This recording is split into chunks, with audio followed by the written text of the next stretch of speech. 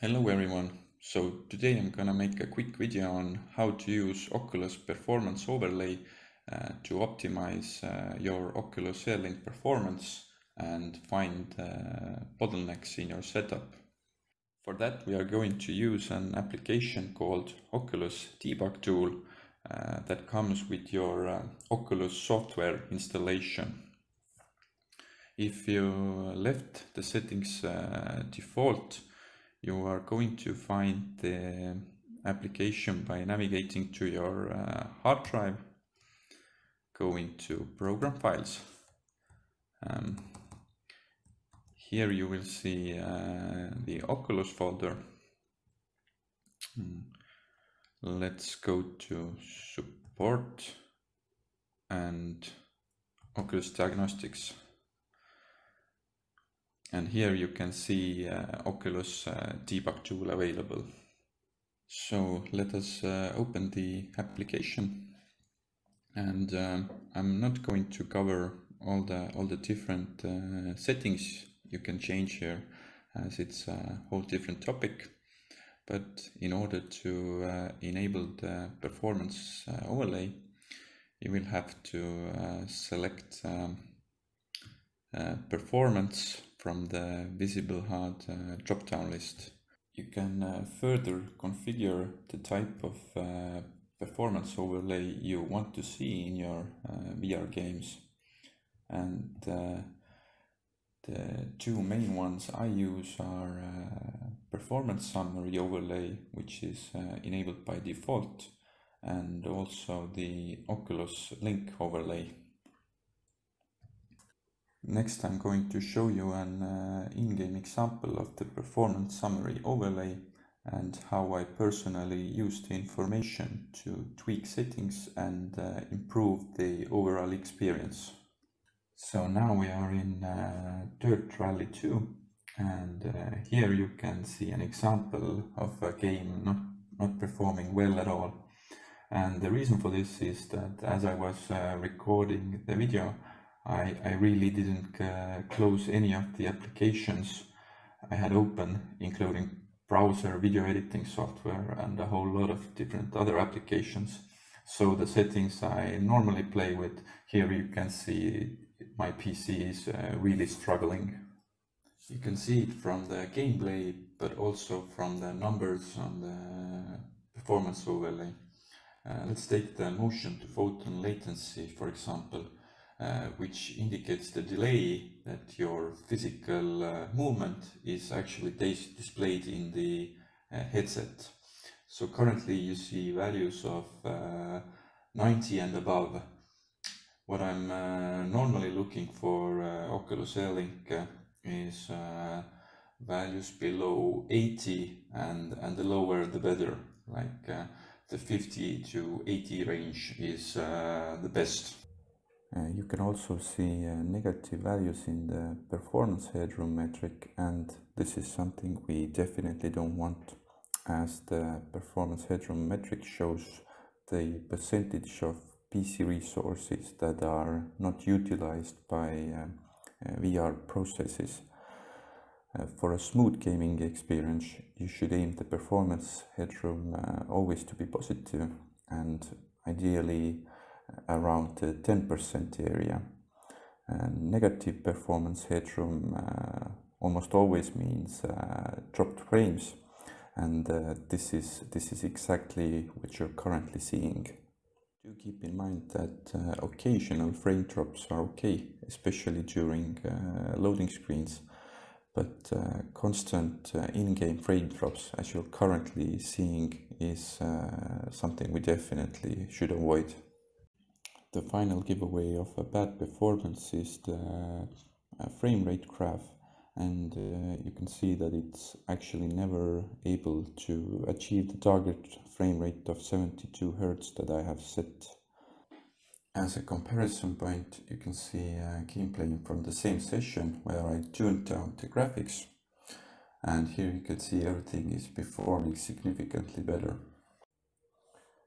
To sum up the Oculus Performance Summary Overlay, look for Motion-to-Photon Latency in the 50 to 80 millisecond area. The lower the better, of course.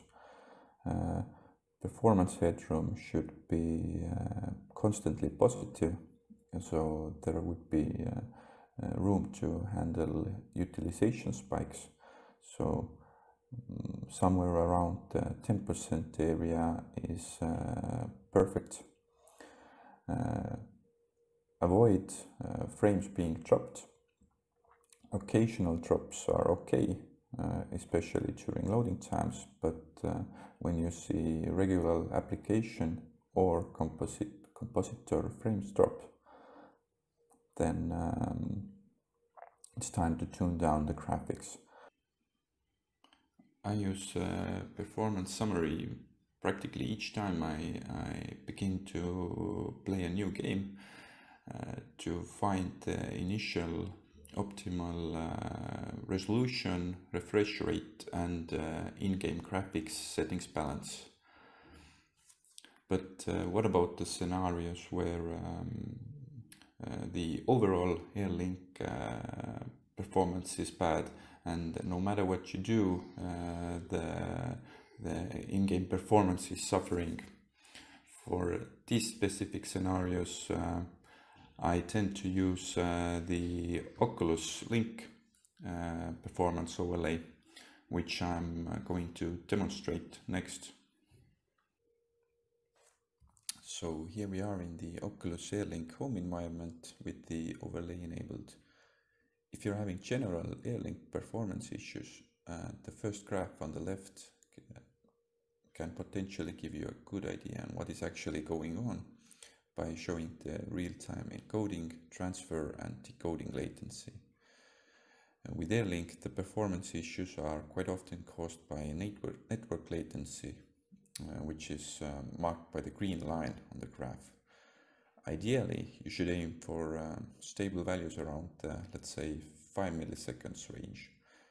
If the latency is significantly higher or has occasional peaks where lagging happens, then you should turn your effort into troubleshooting and optimizing your network setup. When your network latency is okay, but you see high values shown for the encoding latency, which is the red line on the graph, then most probably your graphics card or PC in general is the bottleneck. The first thing I would personally look into is the graphics card drivers. And finally, when it comes to the decoding latency, you should know that decoding actually happens in the headset itself. So actually, I'm not sure if there's much you can do besides restarting, or in the worst case, factory resetting the headset. Now you might be thinking, this is all nice, but how do I actually solve the issues I'm currently having? And to help you out, I have included some links to articles I have written, which you can find in the video description below. So probably the most useful one is an article specifically on Airlink lagging issues, and it will guide you through the most common and not so common steps and issues there might be. So the basics that use an Ethernet cable to connect your PC and a router.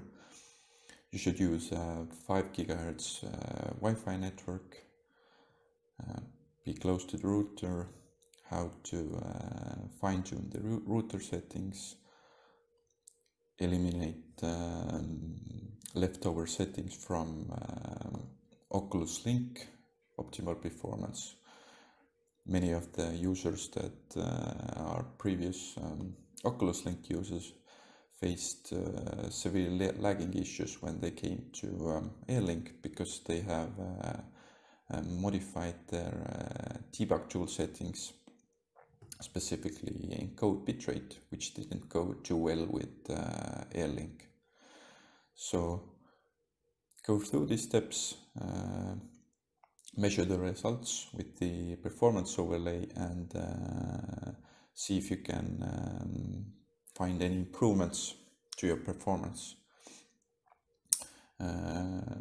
Another thing is that your router might be the root cause of the problem, and for that reason specifically I have created a full step-by-step video tutorial, and also an article, wrote an article how you can set up a cheap $40 router for Airlink, and for my personal use case it has worked very well. I'm very happy with it, so you might find useful nuggets of information from here.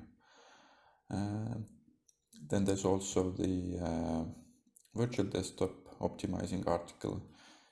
Here again you can find some tips on how to generally interpret overlay metrics, why you should use a 5 GHz Wi-Fi network, and just other useful information that I really think could help you. And finally, there's a general frequently asked questions article I did, again, that might clarify some things and probably help you a bit. So that's it from me, and I really do hope that you are able to resolve the issues you're having, and in case you have any questions, feel free to ask them in the comments of this video. Okay, bye bye.